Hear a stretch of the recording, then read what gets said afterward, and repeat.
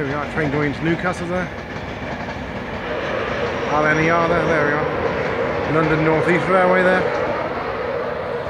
Got the castle here, they got Castle Moat there.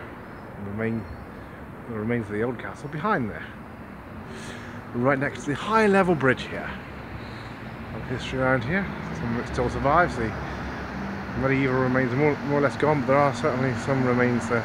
Old castle there are 56 bus there in Sunderland there, about an hour on that bus service. There's of course a train and metro service as well. A lot of history written on these boards here.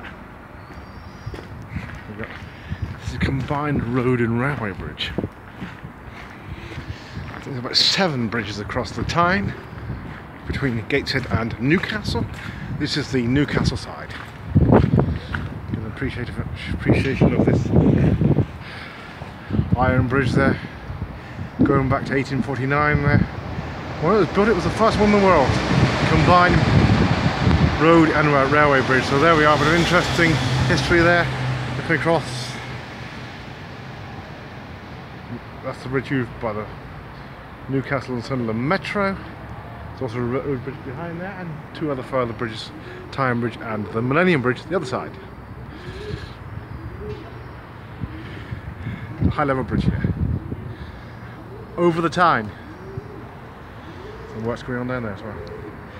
Also got Travelodge there, and the Weatherspoons below us.